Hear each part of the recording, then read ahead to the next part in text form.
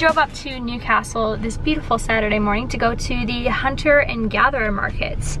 I'm excited to check it out. It is 11 a.m. I really have to pee, so we need to find a toilet and a parking spot first. But it should be fun. We haven't ever come up to any markets in Newcastle before, so I'm excited to look around.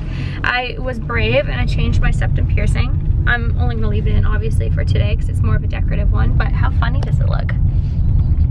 Oh yeah. I wish I had some silver frame sunglasses so that it wasn't like mixing metals so strongly on my face, but that's all right. Newcastle's really pretty. I like it here. Here.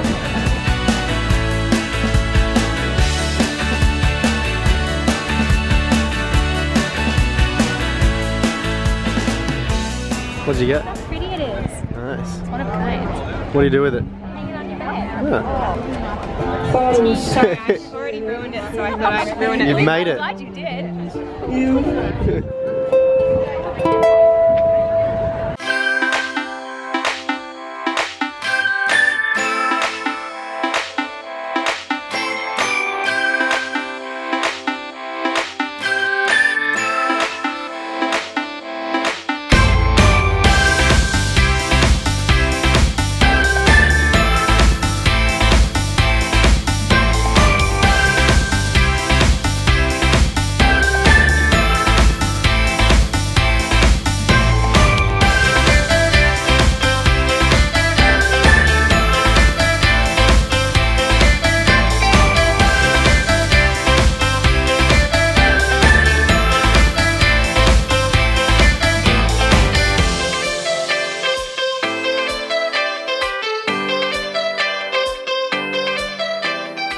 I was craving a donut so badly yesterday, and I found a donut stand.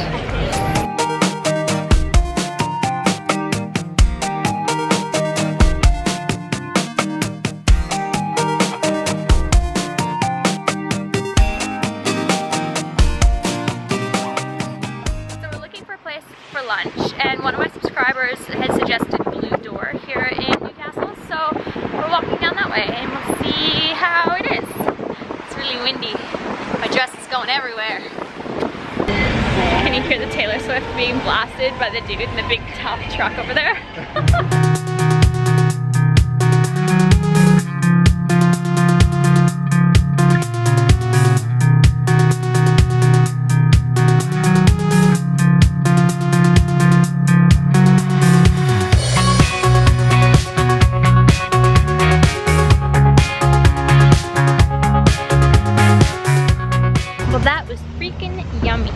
Glen has to go and do some schoolwork, so we're gonna head back to our house. Maybe I will clean the car today because we are in desperate need of having the car clean. I feel like I say that in so many vlogs. You said it in every vlog. Probably. Do any of your cars get really dirty really fast? I think partially is because we have Lola and like she sheds and there's friggin' dirt everywhere, or because we go to the beach. Either which way, our car's dirty all the time. And Glen leaves his freaking golf clubs in the back. Not bad. Look at those lashes today. Oh yes. So I did absolutely nothing as planned this afternoon. I got home and I was super hot because it's way hotter on the coast than it was in Newcastle for whatever reason. And I walked upstairs and I literally just passed out on the bed. And I just woke up and it is 5:55 p.m. So there goes my Saturday afternoon. I don't really know how that happened, but apparently I needed it. So I honored my body and went with it. I'm so ready for this little ingrown hair infected zit to go away. It is like the bane of my fucking existence. I absolutely hate it. I struggled for about 15 minutes to put in my old septum. It's so difficult to get the clasp closed on this one. My skin can be so frustrating sometimes. I just don't understand why it does what it does. Like, all the healthy skin that doesn't have a zit on it or isn't like clearing up from a zit is really, really nice, and like it feels nice, and it has a great tone to it, and everything's totally fine. And then for whatever reason, I've been getting like terrible acne through here. And when I went to the doctor in Canada about it, because I had it like bad when I was in Canada, she basically said it was all hormonal, and she was talking about putting me on like any type of medicine for it, but we couldn't do it because she had to like monitor me with it, and I don't really want to go on a medicine for acne because I don't like putting that shit in my body. Like I don't even like taking Tylenol or ibuprofen or Nurofen for Australians, like that type of like headache stuff. I don't even like taking that shit. So it's kind of like a big step to look into doing something acne wise, but like realistically speaking, it's my job, you know, and like my face is my job, and having acne or having bad acne is a problem for me.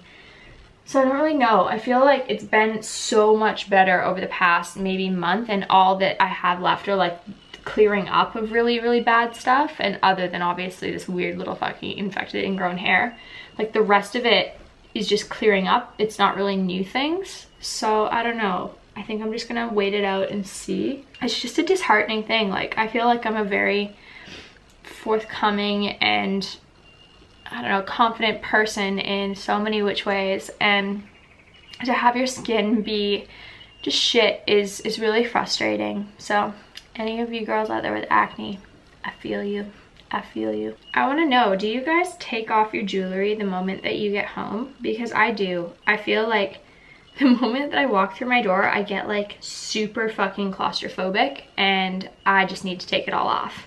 So I have like a little dish near my bed and near the door where I can like stash all of my shit, because usually when I wear rings I like stack the hell out of them. But yeah, I have to take them off. My fingers just feel like, oh my god, get them off right now. I have all my jewelry in these two top drawers. The first one is all of my silver stuff, and then the left one is all of my gold stuff, and then the next drawer I have jewelry as well, but it's just like more pieces that are either bigger and chunkier or pieces that I don't really use as often. I really need to get around to doing like a proper beauty room tour.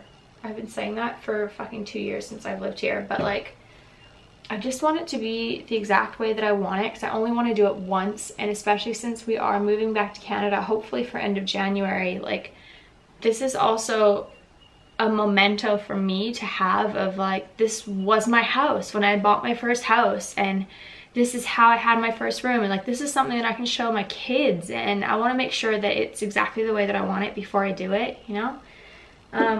And it's so close, it really is. Like there's only a couple more things I want to do, like we have to paint the skirting boards, and we have to paint like the frames around the doors and the windows, and I want to get a proper set of curtains. So this is what my jewelry drawers are looking like.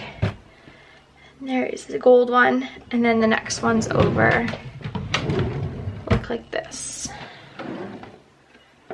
So see what I mean?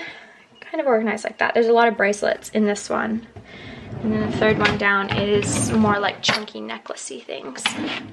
I don't have a black thing in here just because I feel like these are bigger necklaces and they don't fit in the little holes, but I do want to find like a little chunk of like, I don't know, velvet or like some kind of drawer or something to put these on, just so that they don't slide around so much. But yeah, that's where I've been keeping my jewelry, if any of you were wondering. I think that one thing that I learned from building this closet slash room, whatever you want to call it, my beauty room, is like I'm super happy, I'm super grateful that I did it, and I'm really glad that I have my own space in the house to do it, but I definitely would do it differently next time. Having filmed here and having, I don't know, just organized in here, I think that I know a little bit better for next time. Like for example, you know how I have the four like the four things right here, like in this area, or like basically this big chunk. I like that, but what I don't like is I don't like that I put my clothes hanging next to it, because I feel like the background just looks really kind of messy and cluttered, versus if I put like the four cube things here and then like my shoes or something like that. I feel like if I did that and put the clothes on the outside, it wouldn't look as cluttered or as messy. Just little things like that, you know, like you live and you learn, and it obviously really doesn't matter that much, but like I feel like that would have been a way neater background than that for you guys to see. And I feel like I've been struggling lately trying to find a less busy background and trying to figure out like which way I want to shoot. Like I think I might shoot some videos where the shoes are in the corner and all you see is kind of this white background and like this. But on the other hand, like I still don't know. I really don't. I do want to try and figure out if I can light my wallpaper well enough to do like a background maybe over in here and like have like that as a background. But even then, like it's too plain, you know? Like there's a level of like plain and well done. And even doing right here, it looks great, but then the mirror, I don't know. Just have to play around with it a little bit more. But yeah, there's just, I guess there's just different things that I would do next time, and it's exciting. It's a good thing. It's something that I hope that if any of you for whatever reason have the desire to build a closet or a beauty room, maybe you can take some of these tips for yourself and take that into account. But like overall I'm really happy with it. I would do things a little differently. I wanted to show you guys this picture that I took at Shambhala. This is one of my favorite pictures that I took. It's of all of the totems or the signs. And I looked up at one of the stages and this is what I saw. And I just thought it was so perfect to have a Star Wars one and a Seinfeld one because I love Seinfeld. And the Alan and the Steve one, and like, it was a perfect moment for me. I don't even know what I'm wearing. I just kind of threw it on when I woke up. I have my little gypsy harem pants and like a freaking white crop top that's like falling off my tits. I just don't know, guys. I just don't know. Take your fashion advice from me.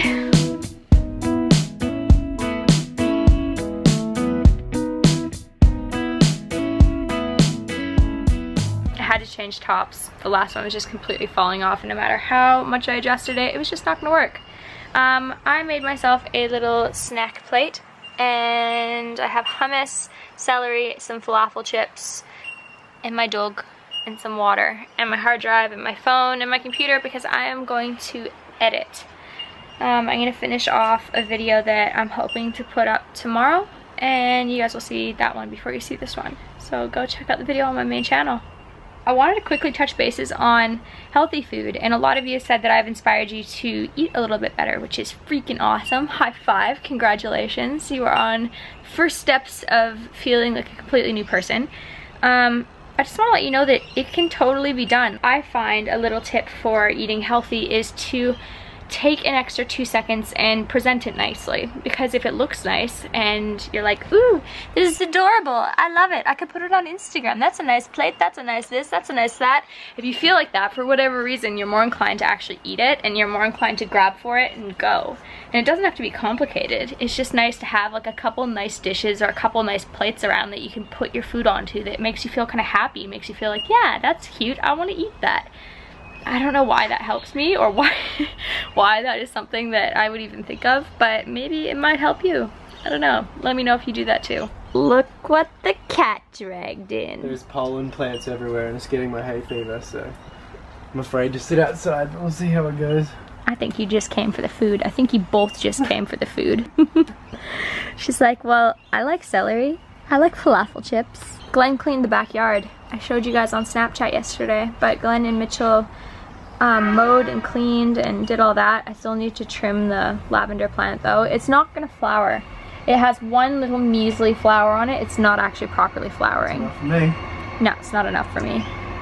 But we should plant like ASAP because we're late planting this year. Yeah, we're gonna plant some vegetables. Some vegetables. Creepy cat.